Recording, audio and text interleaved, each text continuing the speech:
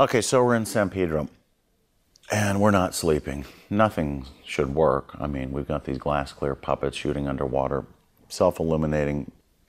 You know, it's all prototypical. It really shouldn't work, but yet here we are trying to make it work. And the way the chain of command worked was this. We've got a 1 million gallon tank.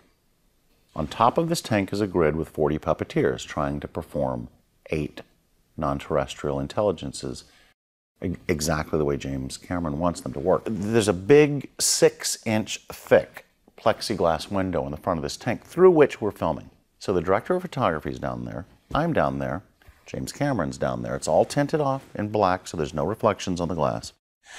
And we're on headsets so that we can communicate with Trey Stokes, the lead puppeteer, who then will communicate to the other 39 performers up there. And James doesn't want to wear his headset. He's just got, you know, he's mic'd. All right, and let's, leader's a little high, right there, that's good, and let's roll cameras, speed, and action starts swimming. So he's got 2 speakers above the tank that are booming the voice of God to these puppeteers, you know, screaming, "You're doing it wrong, hire you fool, number 4, I hate you, I'm gonna kill you," all these things, you know, because he really didn't like whoever was doing number 4. But that's how it worked. And I'm standing right by his side, but yet I feel like I have to keep going back to the top of this tank to connect to these people and say, do it this way, try it this way, this is what he wants. So, you know, I didn't want to just do it over the headset. And the thing that really got to me is these very fragile puppets. At any moment, an eyelid mechanism could break, a breathing mechanism, a wing mechanism, and guess what? It's all over. The show goes down, you know, because we've got to fix it, we've got to pull everything out, and who knows how many millions of dollars this costs an hour, and it's all my fault. What is that arm hanging off on number 2? It broke. Oh, cool. So yeah, I was pretty nervous about it. So when we're doing the rehearsals, because Jim was very into rehearsals, I kept telling the puppeteers to not operate the fragile functions. Don't make the eyes blink. Don't make them breathe. Let's just do the general movements. That's all we really need to do. We need to get these aliens to fly up, do their graceful thing, fold their wings in, bow. No point in doing the blinks. They'll break, and guess what? It's all over, and somebody's getting by 20th Century Fox, and I guess that might be me.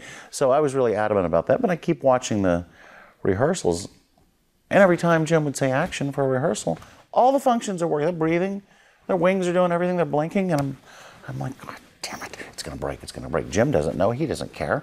And so I run up there. I keep telling him not to do this. I run up there at one point, and I screamed at the top of my lungs,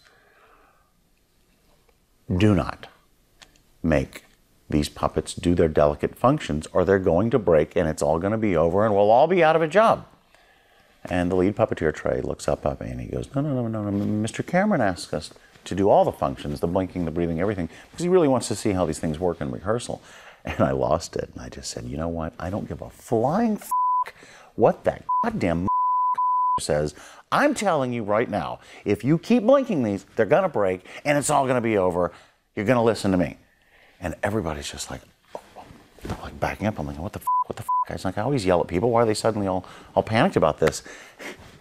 It turns out I still had my headset on, and it was booming on the speakers down there in the tent where James was. So he heard every word.